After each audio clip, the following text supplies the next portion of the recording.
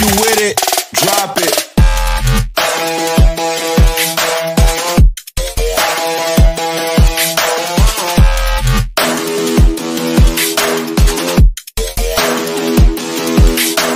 Okay. My name is Naaz. I come from India and I came to Dubai 13 years back to do my master's in international business. Decided to stay back, started working in marketing. I have worked in different sectors in hospitality, hotels, real estate. Then I took a break from the corporate world when I was going to have my firstborn. And I decided when I was during my pregnancy, I decided to invest. A very good opportunity came along. So just as an investor, I went on board with a very good friend.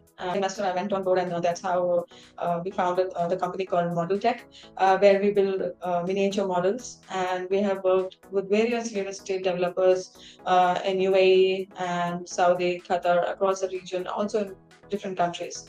So that is one venture where I'm mainly as investor, but during that journey, after 3 years in 2019, I decided that there was like my passion calling, and so I decided to launch this brand called TNaaz, which is chicken curry done on the modern silhouette. I come from Lucknow, so it was a very obvious decision to go ahead and bring this art to the world. Living in Dubai, I felt the need for more modern silhouettes, and which lacked in chicken curry. So I decided to design these modern silhouettes and get the chicken curry done on these designs, which can be worn casually to office. And I had a very good response on my first collection. Growing up in Lucknow, I saw chicken curry all around me, whether it was the artisans, whether it was women in the household, even my grandmother, doing on the, like the cushion covers, tablecloths, the chicken curry was done everywhere.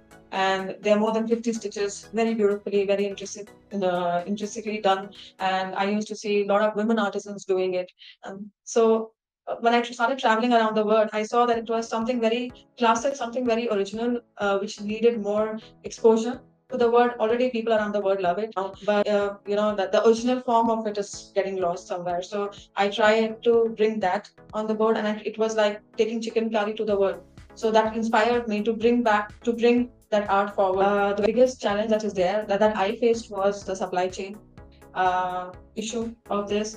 Plus, also the cheaper fast fashion version of chicken curry being in the market now. The machine made, which is not chicken.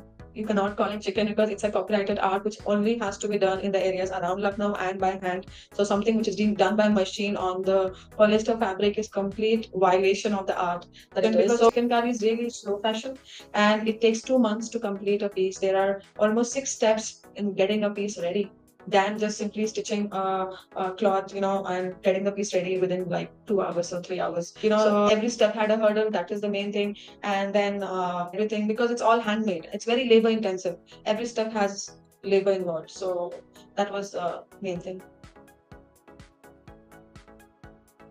I think the biggest setback that I had was trying to grow too fast. Trying to get a lot done. Like how I mentioned earlier, that TNaaz is all about slow fashion. It was also about a slow operation, slow everything. But I kind of rushed into it in the beginning a lot, which resulted in some stock that was there left with me. So, but then what I learned from it was that slow is better. Quality is better than going fast, trying to get more done.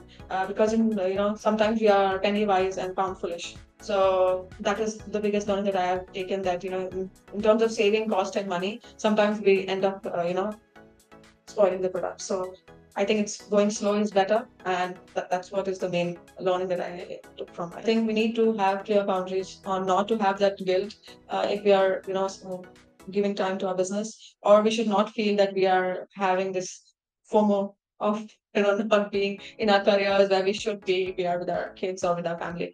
So the fight is within. I think first we need to really resolve that. Apart from that, I think women are able to do everything. Yes, we do face challenges, in the boardrooms to the manufacturing floors, where you have to negotiate with the men. The women are able to do everything these days. So the challenges are, I feel, is all within ourselves that we need to solve. But I think I only realized it after I became a mother. I felt that, okay, I need to step down. I cannot be in career where I have to. I need to stop work. It's like me blaming. But then I have seen so many successful women who are doing both the things. They are not guilty. Somehow they have overcome that. It's mainly we have to be kind to ourselves, and I don't think we need anybody's approval. Also, I think we're looking for people to validate us, whether it's family, whether it's outside work. Validation. Has any man ever asked for validation from anybody? He's just so in TNaaz. I am looking to launch new collections. Uh, doing it on natural fabrics like silk and linen. Because that is another challenge that's coming in chicken curry. Like I mentioned earlier, machine-made chicken curry on cheap polyester fabrics just to fight the price war. So there also I am, kind of launching this new collection where I'm bringing only natural fabrics with the slow fashion, the original way of artisans doing it. And because it's not just bad for the environment, where this is causing the fourth biggest polluting industry, that's fast fashion. It's also bad for our homes, for our skin, for our kids, for everything. So also I'm thinking of launching chicken curry in the in the home section. So in the decor, be a mixture of chicken curry with that kind of entered into the decor also. Her belief in ItsHerWay, her belief in every woman entrepreneur that she brings on board. For the last 7 years, she has, without a doubt, supported every entrepreneur. Because when the new law came where women entrepreneurs were discouraged from selling into their groups or into their small communities and having licenses, it looked really tough. But ItsHerWay came as a full solution for the women entrepreneurs, making it affordable for them.